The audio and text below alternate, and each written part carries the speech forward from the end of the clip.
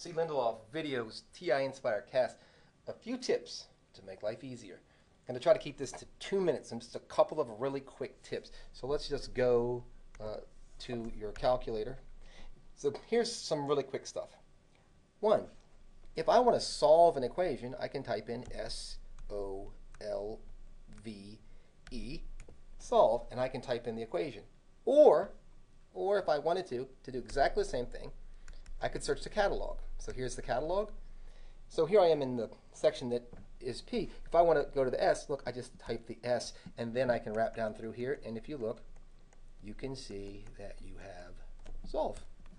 Exactly the same thing. So 2 ways to get to the same place.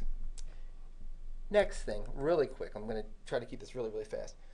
What if you are getting back these, I'm hoping you have a cast, and if you have a cast, then you will have this benefit and problem. You're like, okay, I want to do pi times something.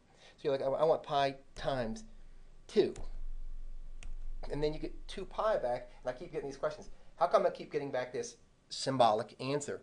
It's a symbolic answer because it's the best answer that there is. There is no rounding. However, in a pinch, if you wanted it rounded, you could say, give me the estimation of that. So if you look right over the enter key right here, there's the estimation key. And there's that. So in a lot of exams that you take, to the third point, on a lot of exams you take, they say they want this answer, and you keep missing a little bit. You're like, how the hell am I missing by this?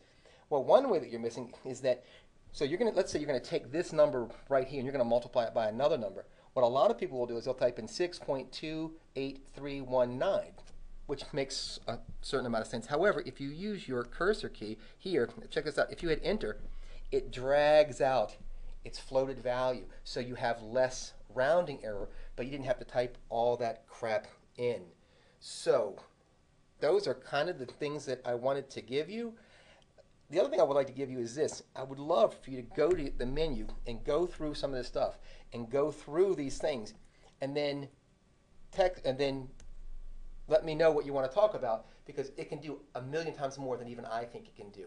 So those are your 5 tips. I hope they're helpful. If you have any questions or comments, let me know. And if you haven't already subscribed, please do. Thanks.